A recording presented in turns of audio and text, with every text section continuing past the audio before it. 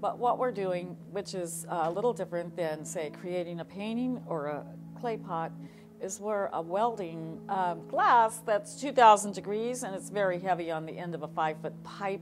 And we're harnessing that energy and that hot molten media and, making it respond to our will with our bare hands, wet newspaper.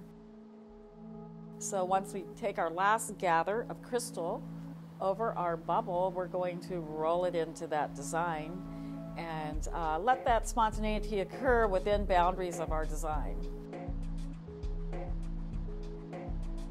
Because we're giving a romantic story on our pieces. I call it romantic because I think it's almost a poetic expression in our glass.